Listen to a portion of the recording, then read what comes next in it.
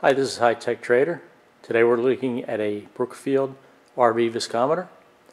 We have it running. There we go, let's fire it up. We're using a standardized solution. It's 15,000 centipoise. Okay, so we'll let this reach a steady state and take our reading. And there we are, 19.5.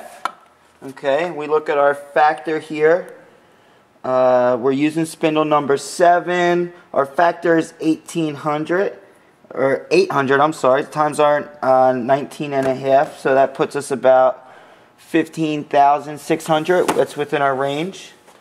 And the machine runs smoothly. And here is the spindle set that included with the machine. Okay, that's pretty much it. If you have any further questions, please contact us at 609-518-9100. Thanks again from HiTechTrader.